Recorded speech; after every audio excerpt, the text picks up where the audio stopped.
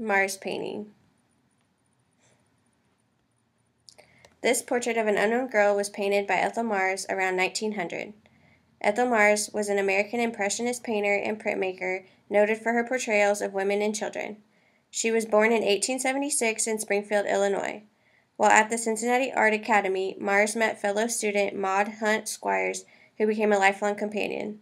Mars is exhibited frequently in the United States and abroad. Want to learn more about Edwards Place? Visit www.springfieldart.org.